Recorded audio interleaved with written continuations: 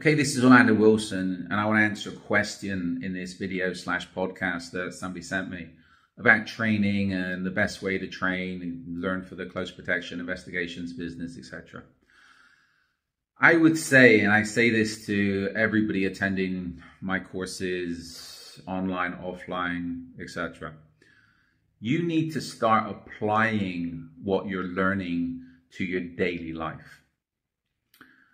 You need to be doing, let's start off at a base level, threat assessments. People do threat assessments all the time. You want to be doing a threat assessment on yourself on a regular basis. If you're going to different locations, do threat assessments on those locations. If you're going on holiday, do threat assessments on those locations, hotels, how you're going to be traveling, etc. You can be doing an assessment on just driving to work, getting to work, whether you're taking a bus, a train, a car, a plane, etc. You're planning that trip out. You're looking for different problems along that trip. Again, especially stuff like counter surveillance. You want to be doing counter surveillance constantly. You constantly want to be watching for people, watching you, following you, etc. Whether it's your home, your business, your workplace, you want to know the various areas, the various routes in and out of that place where you could be put under surveillance, exiting, entering, etc., etc. You want to be working out where people could watch you from while you're out and about, when you're at home, when you're at work, when you're at your business, etc. So this is where a lot of the topics, if you want to call them topics, that apply to close protection, personal security, investigations, etc., you can apply those skills, those skill sets to your everyday life, and you want to live that life.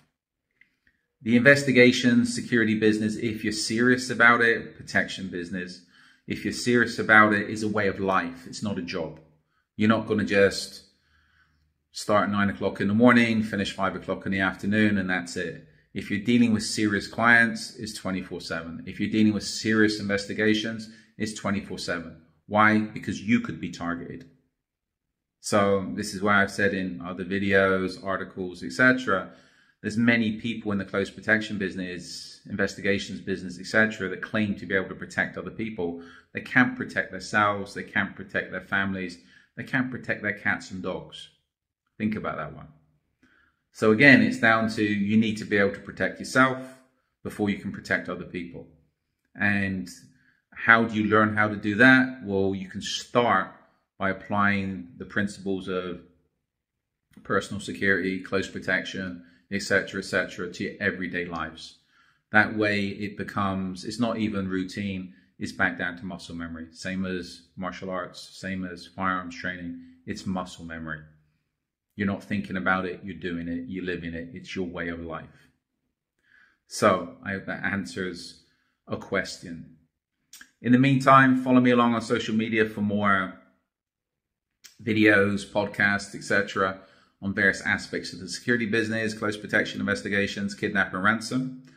Also check out the books I have on Amazon, the articles I have on my blogs, and also don't forget we supply a fuller range of consultancy, close protection and investigation services internationally. So if you got any questions, feel free to reach out to me. And again, follow me along on social media. A lot of the stuff we've got up should answer a lot of your questions. But still, if they don't answer your questions, feel free to reach out to me. In the meantime, be good, stay safe, and as always, try to stay out of trouble.